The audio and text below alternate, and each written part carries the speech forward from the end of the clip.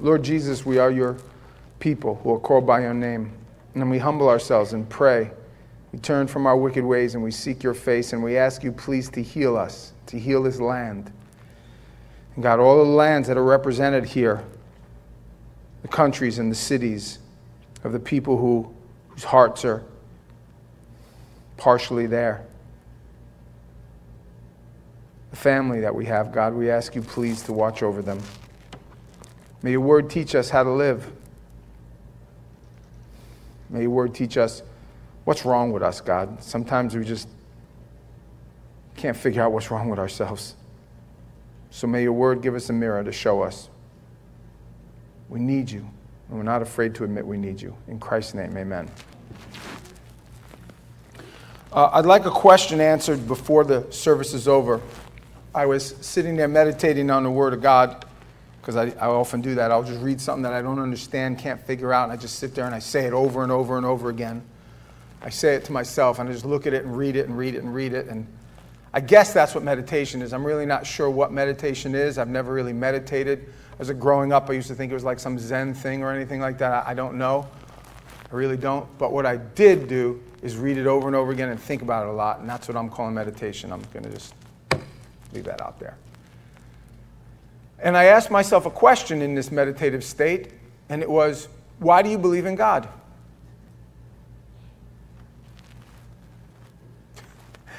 And I really had to stumble on that answer for a second. Because for sure, as Christians, like, why do you believe in God? Well, I believe in God because... Why do I believe in God? Think about that for a minute. We'll come back to that question. About 2 weeks ago, we did this whole service on the surrendering of one's life, the giving of your heart to God and letting him change completely the way you think.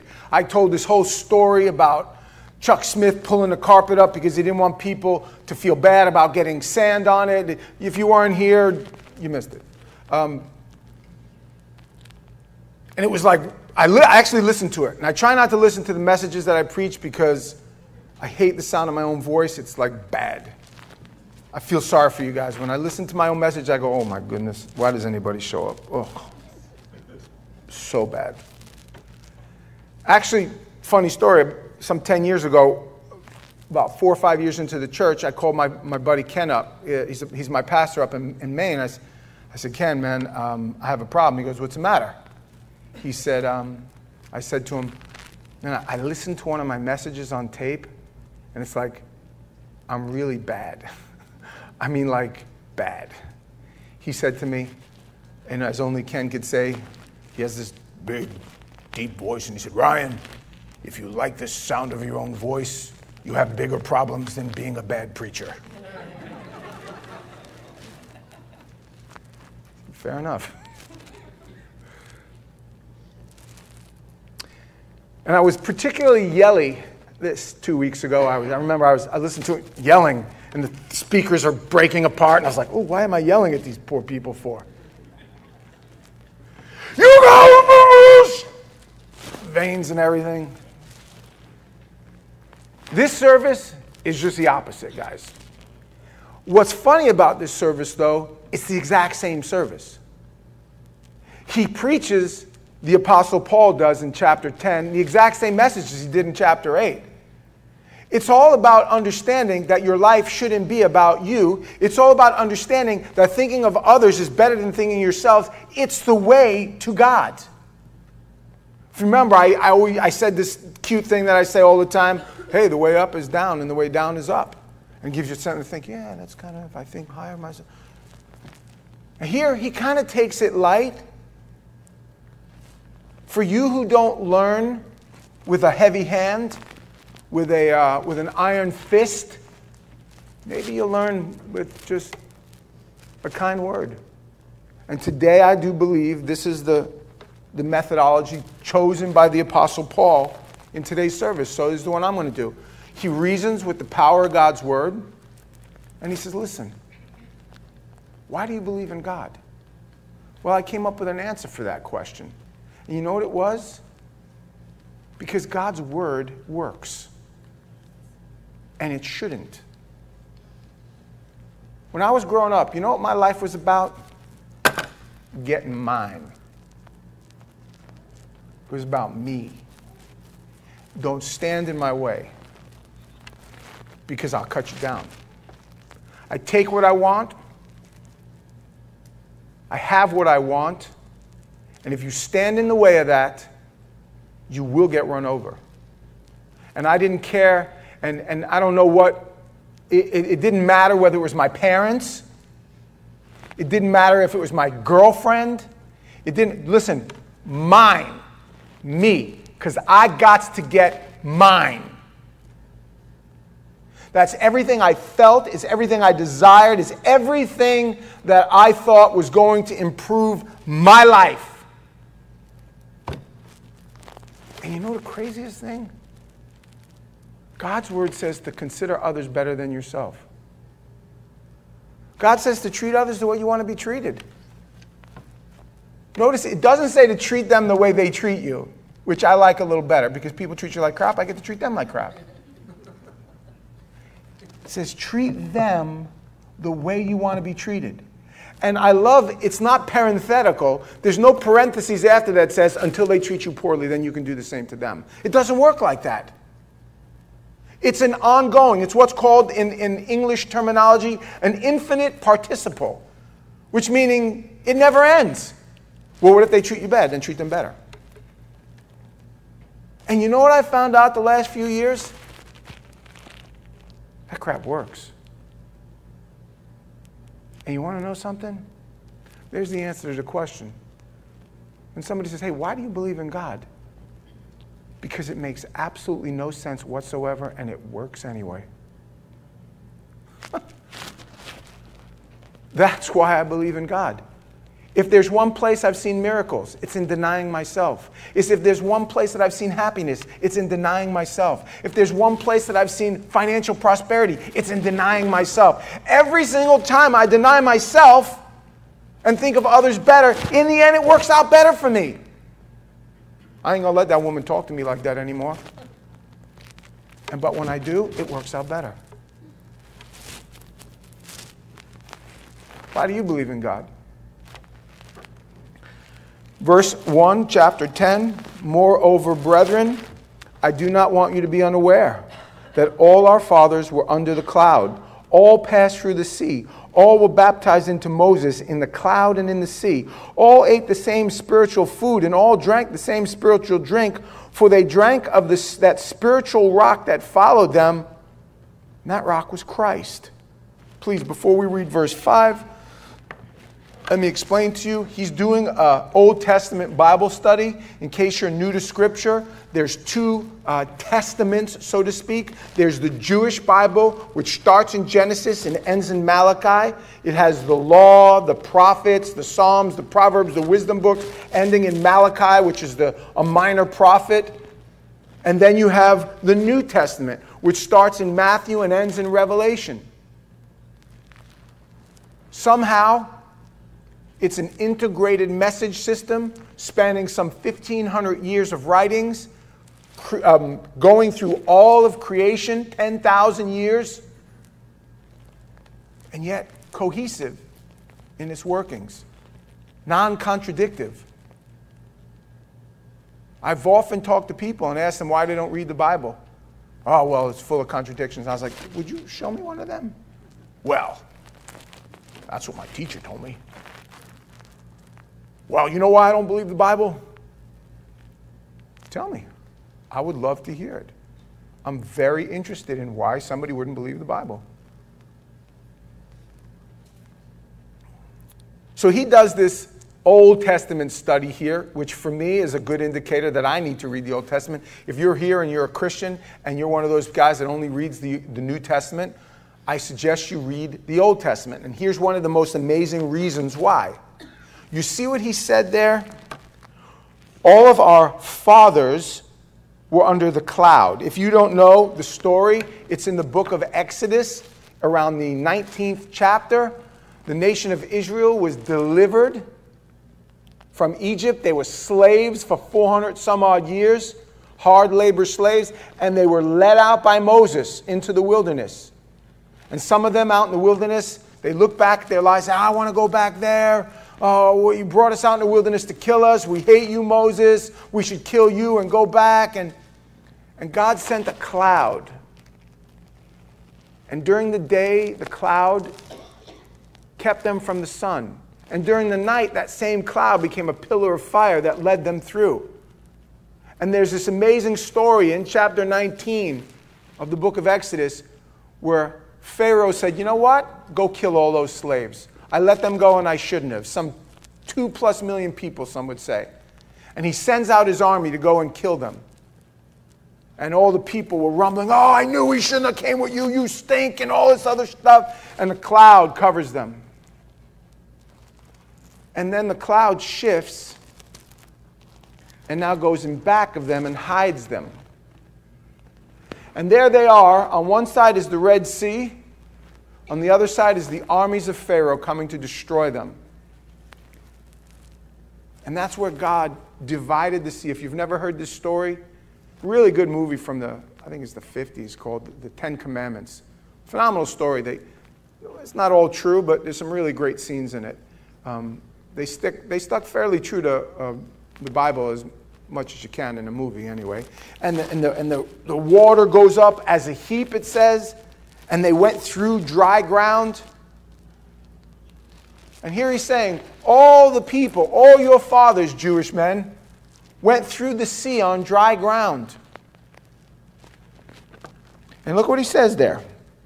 All were baptized into Moses in the cloud and in the sea. So he's saying that it was a particular type of baptism for the Jew, where on one side was the old life, on the other side was the new life. You could stay back and be a slave, or you can go and walk in newness of life. But don't make any mistake about it. On your way to newness of life are going to be tough times. People who are really smart, worldly people have often asked me, hey, what happened to you, man? What made you become a Christian? Why'd you give your life to Christ? And I've often asked other people that same question.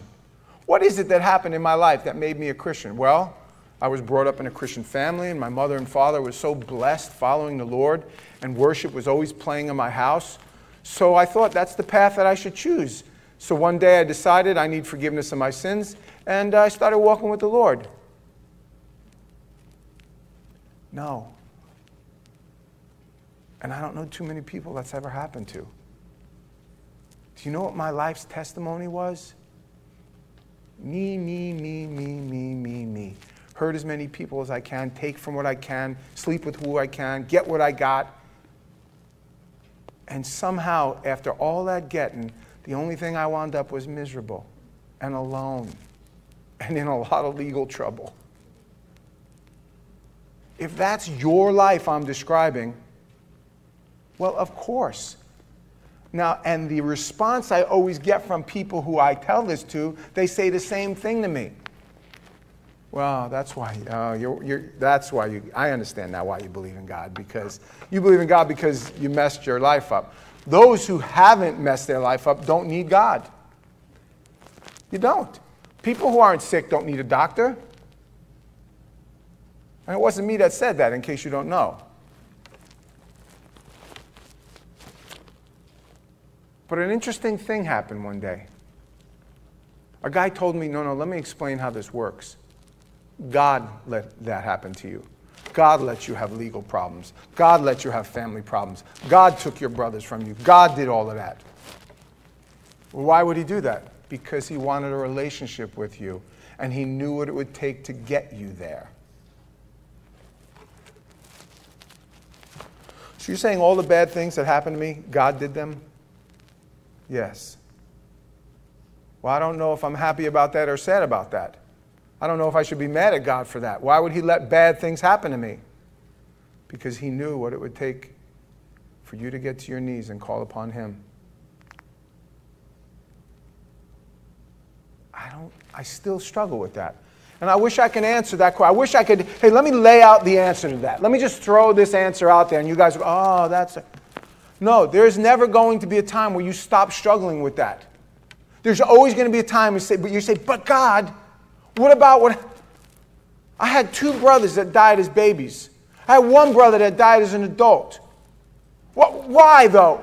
Well, that's the path I chose for them. And if you wrestle your whole life with the sovereign hand of God, if you wrestle your whole life on what God did in somebody else's life, you'll never be able to give your life to God. Never. It's always going to be, well, is God good or is God not good? And that's why we have this Christian saying. For you guys that are new to Christ, watch what happens here. You guys that are seasoned saints, when I say God is good, you say, and when I say all the time, you say, that's not when God heals me of cancer. That's also when God lets you walk through the valley of the shadow of death. God's good when you win and when you lose. And that's the hardest thing for true Christians to wrap their head around. They were all baptized in that same pain. And I love what he says here in verse 4. For they drank, latter part of verse 4, for they drank of the spiritual rock that followed them. And that rock was Christ. You guys know the story of Moses? The Israelites, for the 10th time, were complaining against the plan that God had for their lives. And they said, we need water. We're going to die out here. You took us in the desert to die. And Moses, he took his staff and he touched the rock, and the rock split open and the water flowed from the rock. And he said, drink. Here, the Apostle Paul said that rock was Christ. And now you can start to, it opens up so many doors in your mind for you guys that know the New Testament. Wow, it does say that from his belly will flow torrents of living water. He is the spiritual drink. And now, wow. So now, every time I read the Old Testament, I'm looking for Christ. I want to see him in the Old Testament. Because that, to me, brings it all together. And when I could put these pictures, if you know the story of when Abraham took his son Isaac up on the mountain, and you hear, and the ram was caught in the thicket, and he went up there to sacrifice his son, and you're like, man, that's crazy. Or you know the story of Moses when he put the blood on the doorposts and the lintel, and it's the same place where the hands were pierced and the blood flowing. You're like, man, those pictures are amazing. How did God do that? Or when Christ was on the cross and he said, my God, why hast thou forsaken me? And then you read Psalm 22 and you're like, that's the same thing that David wrote. Yeah, now I know the Lord Jesus had a lot of presence of mind. He was a smart guy. But while he was being crucified, to say the same thing that David wrote some 500 years before that, yeah, I don't know. That's coincidence. No. I don't buy that. Verse 5, but with most of them, God was not well pleased, for their bodies were scattered in the wilderness. Now these things became our examples, to the extent that we should not lust after the things as they lusted. Now we have this crazy thing that happens in our day and age, because we are so arrogant and so self-righteous. We think we got it all. Like, we're the best sex partners ever. Like, nobody can do what I can do. Yeah. Listen, sex has been going on a really long time.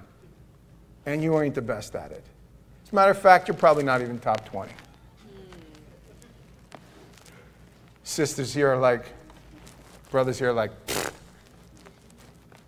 just a church full of studs, aren't we?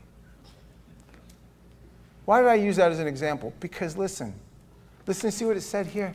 They lusted even in the wilderness, even in their deliverance, even after God delivered them. All they did was screw around constantly. Like, that's all they did. And the Lord was like, listen, you got to get control of that thing. I heard this guy talking the other day about people being born a certain way. Well, this person was born gay, and this person was born straight, and that person was born trans, this person was born hetero. And I thought to myself, yeah, that can't be. You can't be born with proclivity for sex toward one gender or the other gender, or one. Because sex is a choice. I was born with a proclivity to breathing. Since I was born, I don't even have to think about it. Listen, I even breathe when I sleep. Crazy? Some of you guys are really, right now, you're personally offended that I said that. No, you don't know, because I have a brother and he's gay. Listen, your brother chose to be gay. Just because you're turned on by something doesn't mean you have to put your thing in it. You can say no. No, I'm not going to do that. Why? Because it's not good for me. Now, I guarantee you here, there's many people who are married or have been married and were not virgins when you got married. But you, at this point in your life, can look at your spouse, could look at the person you love and say, you know what? I wish you were the only one I had sex with. I really do. I know I say that to my wife. Me and my wife were together for 7 years before we got married. We've been married now for 25 years. We just celebrated 25 years. And it's like, you know what? Everything else before you was just stupid. I don't know why I did that. Now, at some places you guys are at right now, you don't even get that. That's like such a far... What are you talking about? I got to get mine. Variety is the spice of life. Yeah, it is. And sex feels good, and it's fun. But it ain't good for you. Not unless you're doing it with the person you're told you're married to. Dog, you don't know what you're talking about. No, that's the problem. I might not look like it now, but one time I was Rico Suave, man.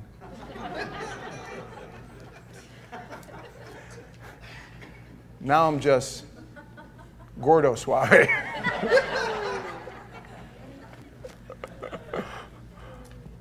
Yeah, nah. It's the craziest thing. Diseases and heartbreak and... Why does that happen, man? I'll tell you why. Because you shouldn't do everything that looks like it might feel good. And that's another one of those answers to that question. Why do you believe in God?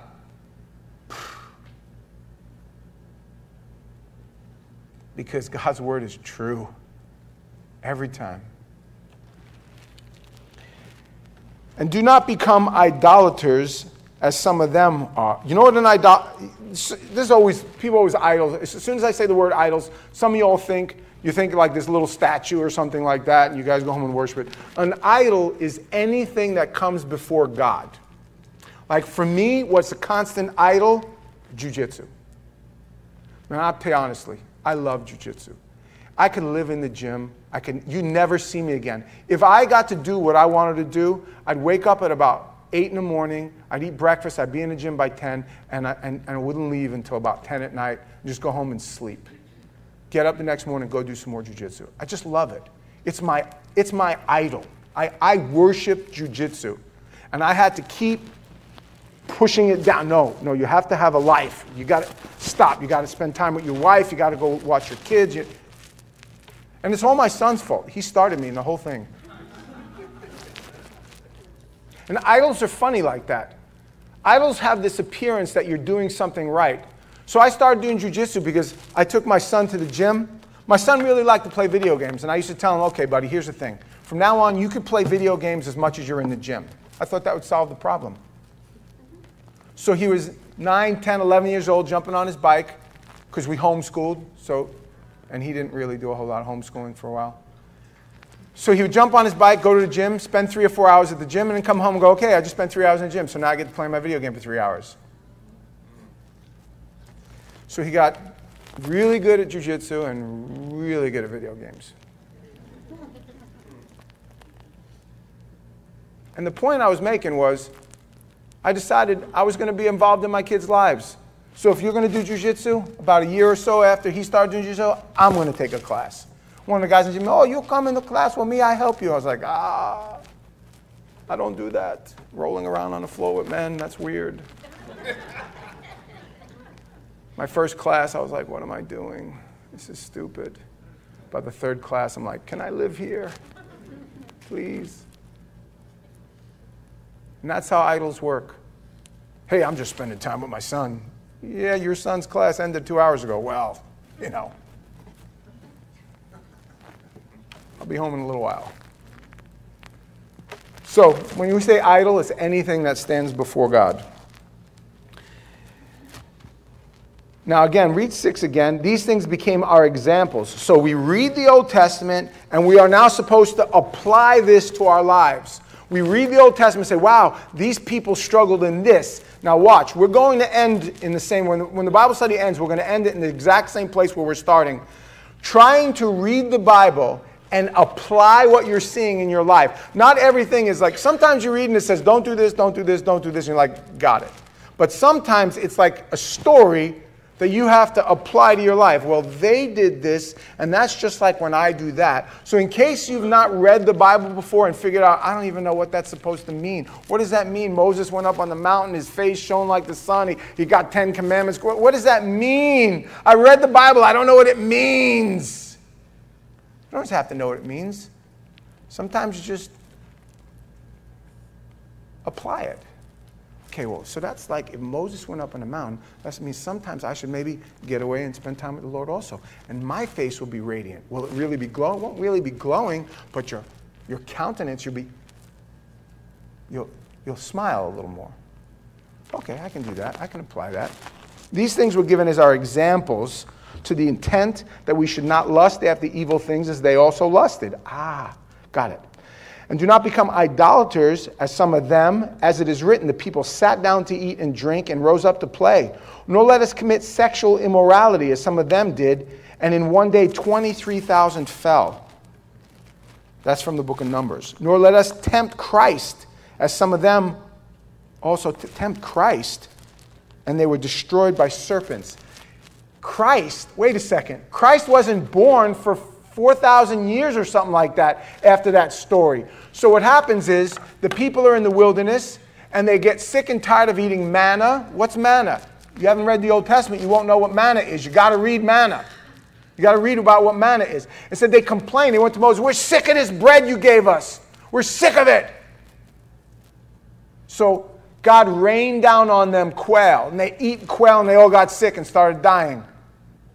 So at one point, there's another story, they're complaining again, and God tells Moses, it's the craziest story.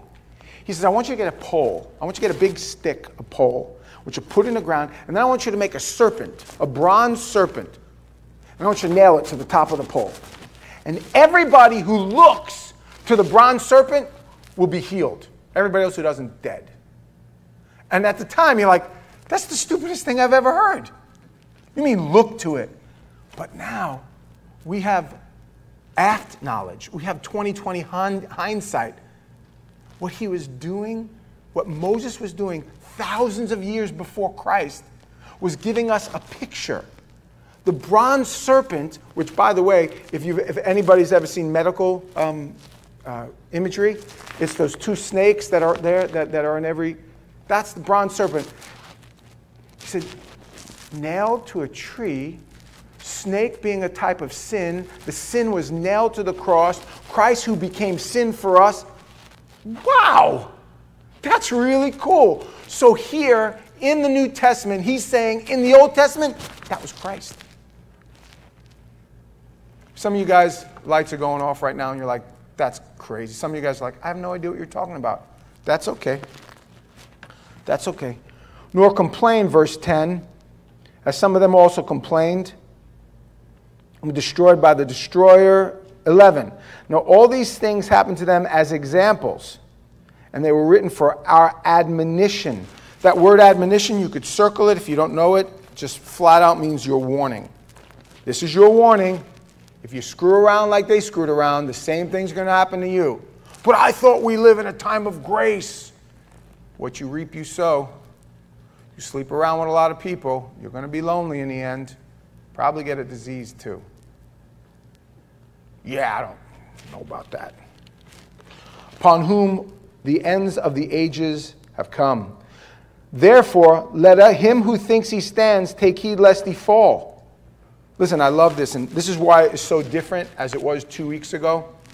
He says, listen, I know that maybe some of you guys don't struggle with that stuff. Some of you guys got this down. No, you're one person. I got it. And listen, don't sleep around. Got it. Don't do drugs. Got it. I got that. Here he says something so interesting. And this is for me. He says again, therefore, let him who thinks he stands take heed lest he fall. He said, be careful where you think you got this thing down pat. Be careful. Now, guys, I've never struggled with drugs, but I stay far away from them. I never did drugs. This never was my thing. Watch where this goes from here. Please keep that somewhere. Now, this is a promise that every single person who's ever been tempted to do wrong should look to.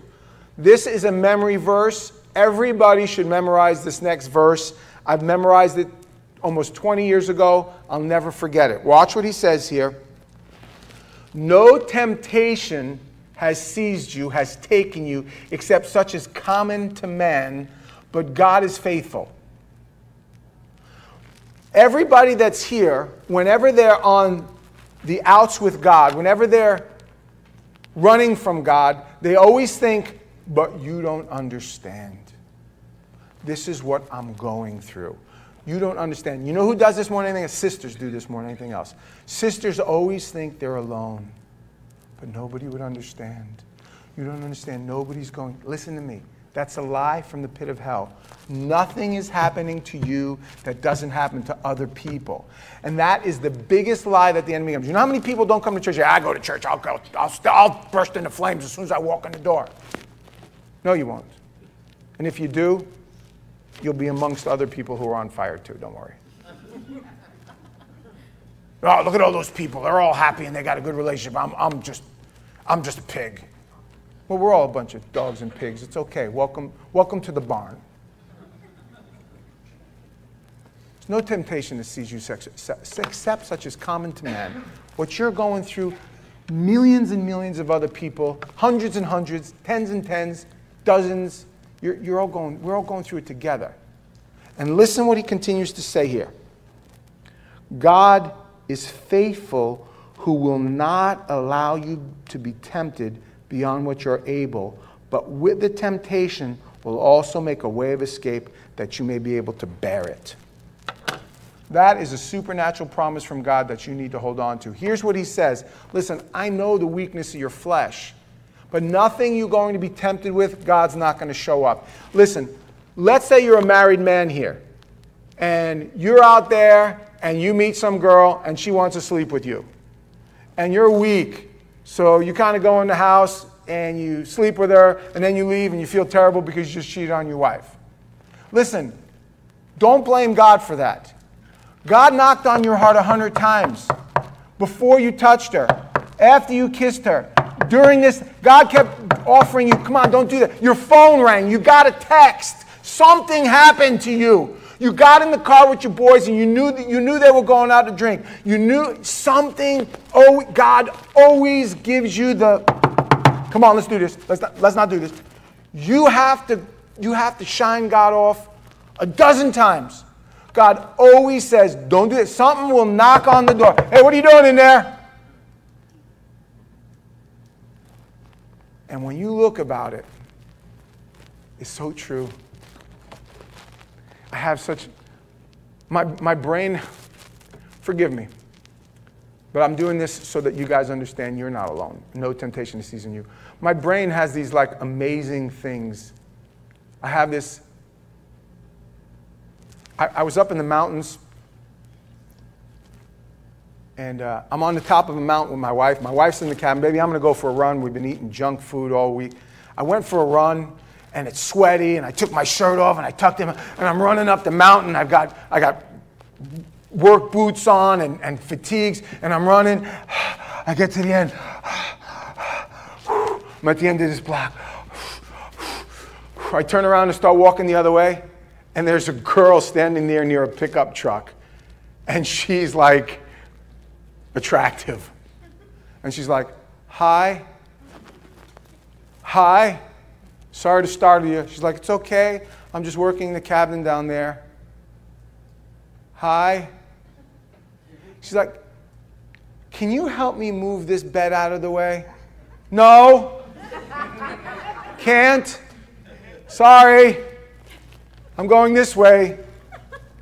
There's no road that way. I'm going to jump off the mountain. Now, as she walks away, okay, weirdo. Like in my brain, immediately, this wicked, oh man, you just had the opportunity. She'll never know. All these things. There's like, Ken Graves always says, there's like this slick New York Jewish lawyer in all our brains.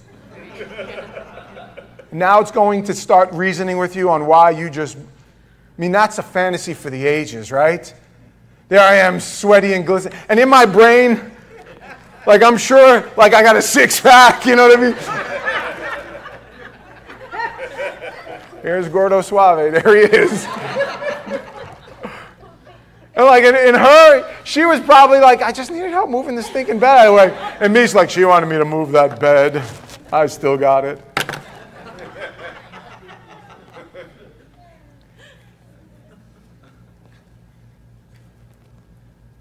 Like 5 minutes into the walk.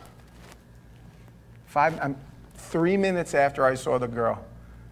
Honey, are you okay? Baby, I'm fine! I'm fine! Fine, gotta go. See you.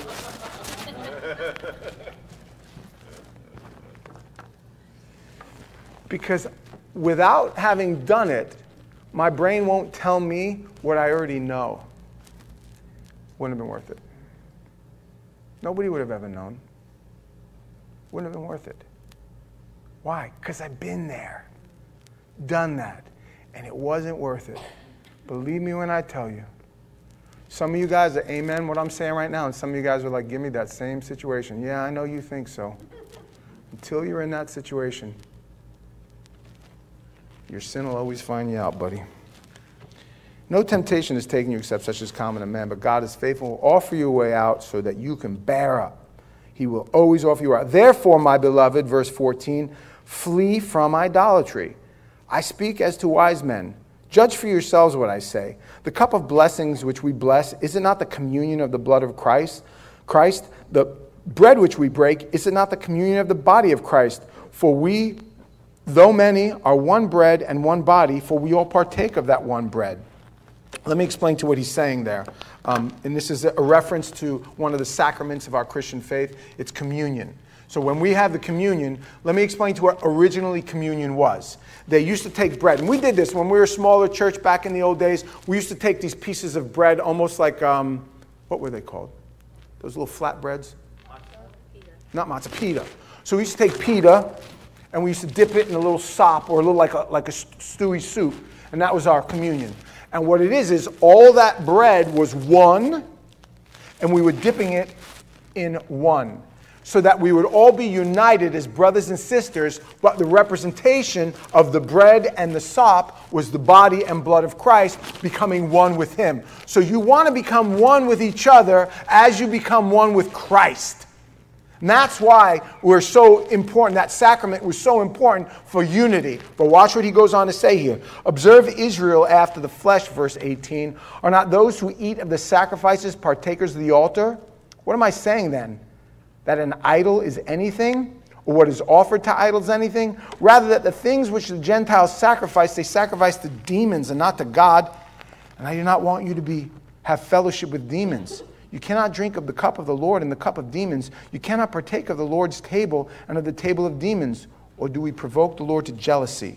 Are we stronger than he? He says, I want you to be careful in mixing with the world. You cannot be one with both. You cannot have it both ways. The biggest struggle that some of our missionaries struggle with is the mixing of the culture. We have a missionary named Paul. He's in Kenya. And he says that he's over there training pastors to be, but the Christianity over there, it's still a mixture of voodoo. It's still a mixture of their crazy African sacrifices and dancing the demons, and yet they have a cross in the middle. You know what I mean? It's like, you can't do that. You can't partake of both. And the application for us is kind of obvious. Guys, this life is a sacrifice. Let me just go back about 30 years. Man, I love having a lot of relationships with a lot of women. It ain't good. And you can't do both. You got to leave that life. But don't. You can't be smoking and drinking at night and going to church on Sunday and think that you're doing this thing right. Now, please, let me put a caveat in there. If you're new to the things of the Lord, do whatever you need to do at night. Do whatever you want to do. I don't care if you're gay, straight, whatever it is that you are. I don't care if you're a drug addict, heroin, crack. I don't care. If you're new, man, just come here.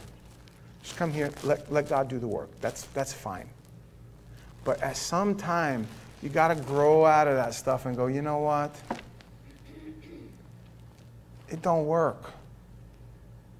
You can't sleep around with other girls, ladies, and then go home to your husband and think God's going to bless your relationship. If you did this, in college I really liked, that's fine. At some point in time you got to say, it's over.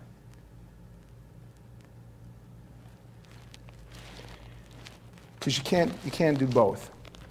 Watch. All things are lawful for me, but not all things are helpful. All things are lawful for me, but not all things edify. Before we read verse 24, this is a crazy part that I cannot be misunderstood, but it must be stated. Hey guys, you could enjoy your sin and still go to heaven. You want to go out there and sleep around, you want to go out there and do drugs, you want to be a thief, there's theoretically speaking, if you're sincere about asking forgiveness of God, you can still do that. It's lawful. You can do that. It's not like God can't forgive your sin.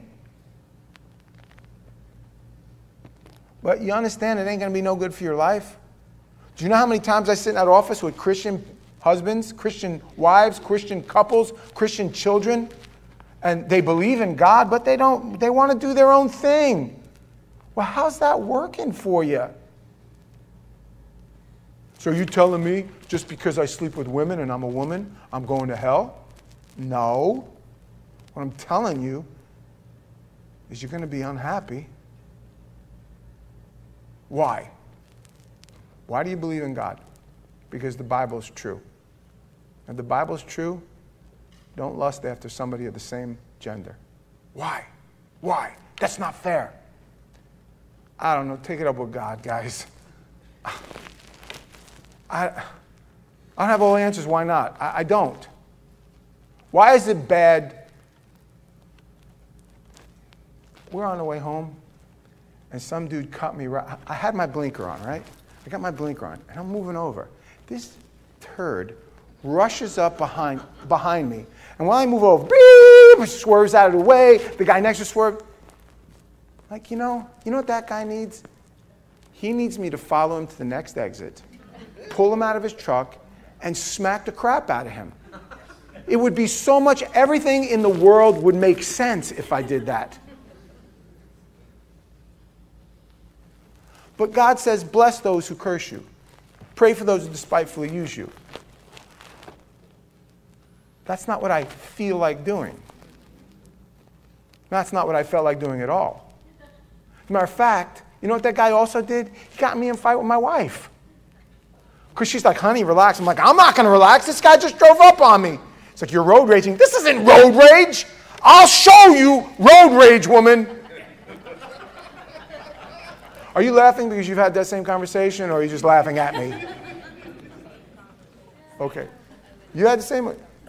Are you the road rager, though, or is he the road rager? You? Used to be. Okay. I'm doing better. Okay. I won't tell anybody.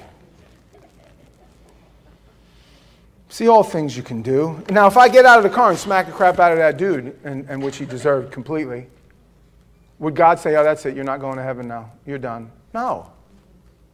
Things are lawful for me, but just because you can doesn't mean you should. Why? It ain't good. You're doing the wrong thing. Man, this life is so difficult. This is one of the hard things. Isn't it supposed to be easy? Isn't Christianity supposed to be, you come, accept the Lord as your Savior, we all sing Kumbaya, my bank account swells, my wife never cheats on me, I never cheat on her, we never fight. My kids all walk with the Lord, my grandchildren love me. I mean, isn't that what Christianity is? How come nobody's saying yeah? Because it ain't. Look at, where are we at? 24? Yeah. Let no one seek his own, but each one the other's well-being. The whole chapter. That's the key to it. That should be the highlight of this chapter. Let no one seek his own, but each one the other's well-being. Now, listen to what he says here through the end. From here through the end of the chapter is very interesting. And I want you to try to think about having this as an example and how you would apply it to your life. I came up with a couple of examples in my brain, but I want to see what you can come up with. Listen to what he says here. If any of those who do not believe invite you to dinner, go back. Verse 25, eat whatever is sold in the meat market, asking no question for conscience sake. For the earth is the Lord's and all its fullness. If any of those who do not believe invite you to dinner and you desire to go, eat whatever is set before you, asking no question for conscience sake. But if anyone says to you, this was offered to idols, do not eat it for the sake of the one who told you and for conscience sake. For the earth is the Lord's and all its fullness. Conscience? I say not your own, but that of the other. For why is my liberty judged by another man's conscience? But if I partake with thanks, why am I evil spoken of for the food over which I gave thanks, or give thanks? Therefore, whatever you eat or drink, or whatever you do, do all to the glory of God. Give no offense, either to the Jews or to the Greeks, or to the church of God, just as I also please all men in all things, not seeking my own profit, but the profit of many, that they may be saved. Now, let me explain to you, and then we're going to finish. Back then, in the city of Corinth, there were all these temples. There was multiple religions, and all of them did this animal sacrifice. So what they would do is they'd take a cow in the temple Diana, and they'd offer a sacrifice to this god, and then they'd take the meat and they'd sell it in the market. He says, when you go to the market, don't ask. It was like a Bill Clinton, don't ask, don't tell. Hey, was that sacrifice done? You know what God says? You know what an idol is? You know, he just said, an idol's nothing. There's nothing stronger than God. If they have meat in the market, buy it. Bring it home. Give thanks to God. Eat it. But if somebody says to you, you sure you want that? Because that was sacrificed to Zeus. Now, who is Zeus? Let's see. Let's put this on a scale. Zeus, Yahweh. Come on.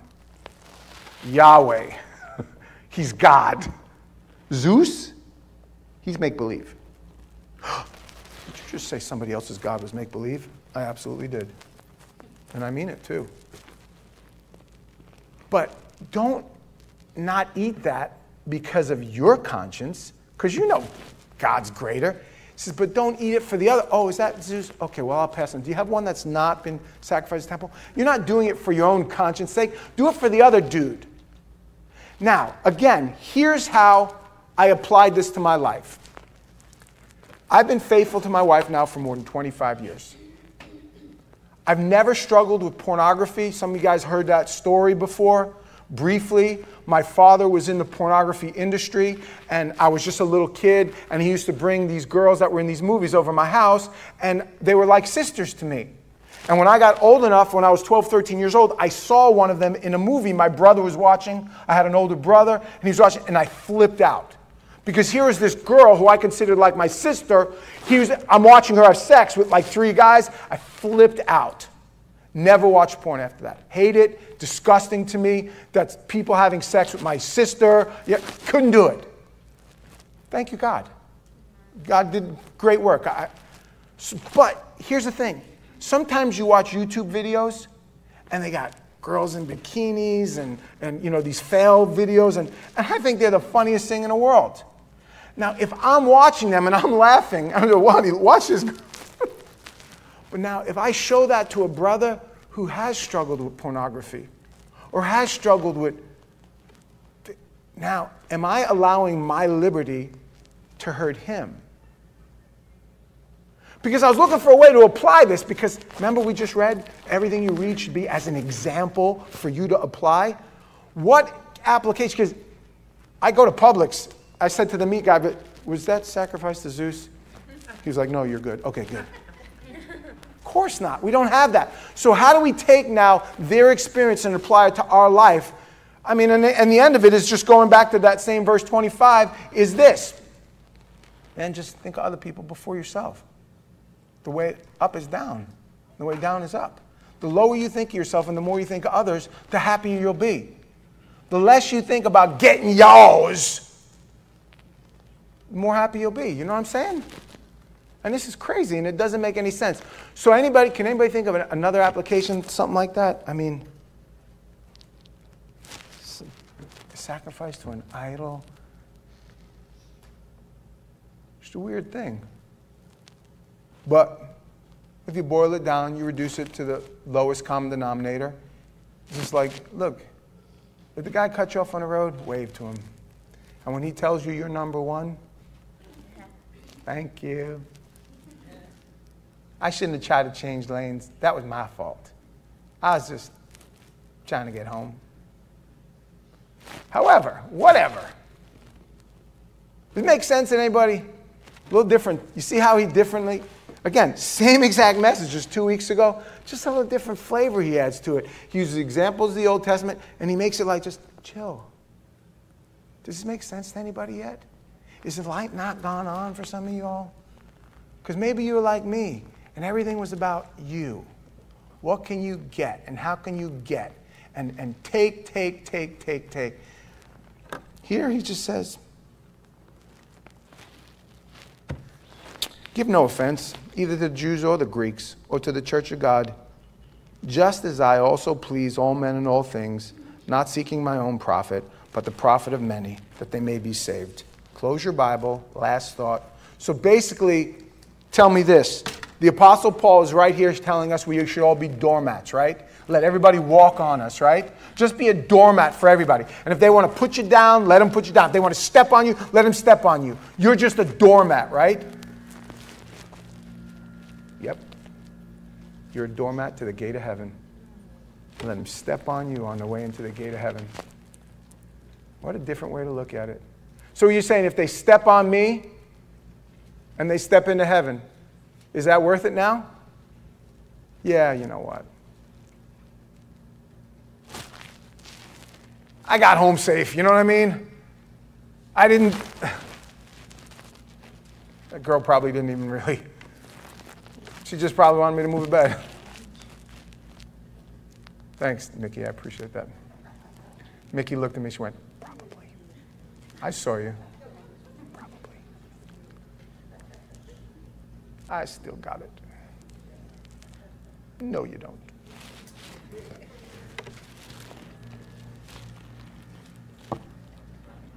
So, I think we're done. Let's pray. Father God, we thank you so much for your word and the instruction of your word today, God. God, this is a hard saying. Who can know it? To count others before ourselves is difficult. So give us the strength to accomplish that. And let us see the good that is done. And God, I do pray for the people that are here, those that have understood this message. God, I thank you for them, and I ask you to give them strength to live it out. But I pray for those few that are here that don't get this message, and they don't agree with this message at all. Hey guys, before I close, I sense a feeling in the spirit that there might be somebody here that might want to give their lives to the Lord, that they never opened their heart completely to the Lord, or that they've been through a tough place and they want to rededicate their lives to the Lord. Let me explain to you. When the question is asked, why do you believe in God? I believe in God because when I did my thing, it turned out terrible. And when I did God's thing, It turned out terrible, and yet I was happy. I don't understand it. It doesn't make any sense to me. And that's why I believe in God. If you're here and you've never been forgiven of your sins, you don't know what it's like not to have this burden, this weight on your shoulder, this anchor weighing you down. The Bible says if you confess with your mouth that Jesus is Lord and you believe in your heart that God hath raised him from the dead, you'll be saved. If you're here and you've never understood the power of God's forgiveness, that you have this spiritual crud all over you, and the only one that could clean it is Christ Jesus. And then after you've been cleaned, there's this sense of immortality, this sense of purpose, this sense that you don't have to follow every feeling, that you're going to get stronger, and when you need to say no to things, that you're going to have that ability. Yeah. If you're here and you want some of that, as Christ stood on a cross and died for us, he's asking you only to stand and live for him. He died for you, and he's asking you to live for him. If you are here and you want to receive Christ as your Savior, I will lead you in a prayer that will help you, that will just open your heart to the understanding of what you're doing. So stand up if you wish to accept Christ as your Savior. In front of all these people. Is anybody here? I don't care if there's one or none. I just want to give you the opportunity for anybody here to stand up and receive in your heart Christ. Christians, be praying. There's a battle going on right now.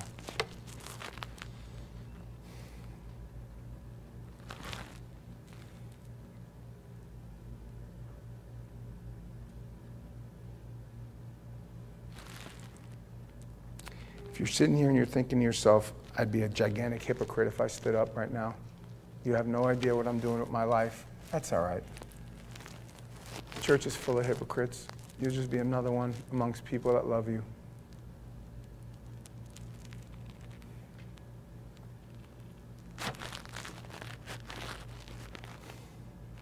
Don't be afraid.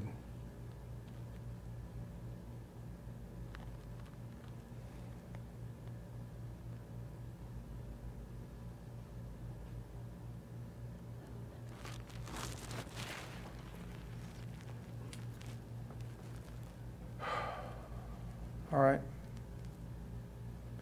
If you're staying seated and you want to accept Christ as your Savior, there's no magic trick. Just open your heart. Just say to God, God, I love you. I need you. Help me. It's that simple. I'm glad to know that everybody in here is saved and everybody in here loves the Lord and knows the Lord. That's a major good thing. But I don't ever want to stop offering people the opportunity to surrender their heart. Because I don't know when tomorrow ends. I don't know when you don't have it tomorrow. There's a story in the newspaper yesterday, online yesterday about a truck, a pickup truck. He ran into 10 bikers, 7 dead, 3 in the hospital. When they took that road, they didn't know that was going to be their last ride. And I want to be bold enough to say, you don't know when your time is up. And if you've not, your road's not secure until you open your heart, guys. So keep that in mind.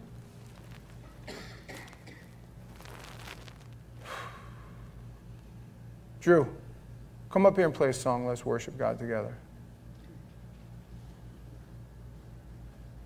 As you're walking up here, think about a song. Think about it. Think about it. Channeling one.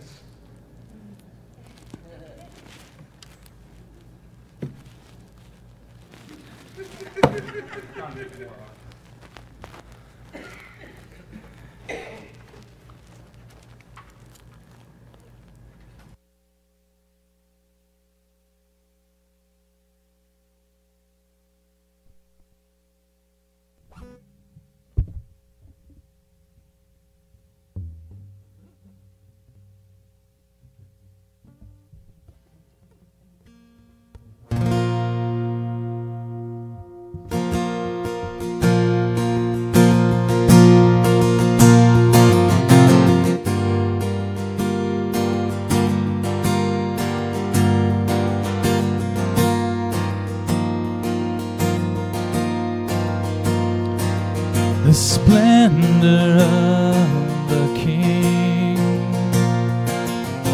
clothed in majesty. Let all the earth rejoice, let all the earth rejoice. He wraps himself in light, and darkness tries to hide. Trembles at his voice, trembles at his voice. How great is our God? Sing with me, how great is our God? Oh, we'll see how great is our God. On your feet, church. Age to age he stands, and time is in his hands. Beginning and the end, beginning and the end. The Godhead, 3 in 1. Father, Spirit, Son, the Lion and the Lamb, the Lion and the Lamb. How great is our God? Sing with me, how great is our God? And oh, we'll see how great is our God. Name above all.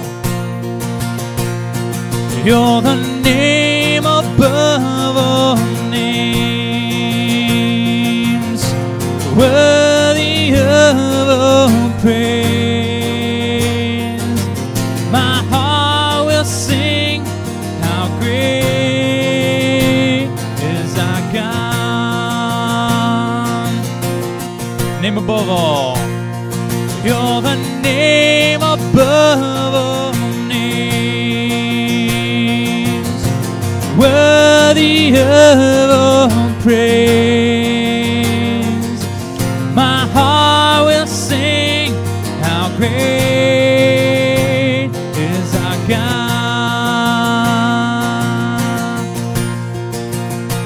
and how great is our God. Sing with me, how great is our God. And oh, we'll see how great is our God. Amen, church.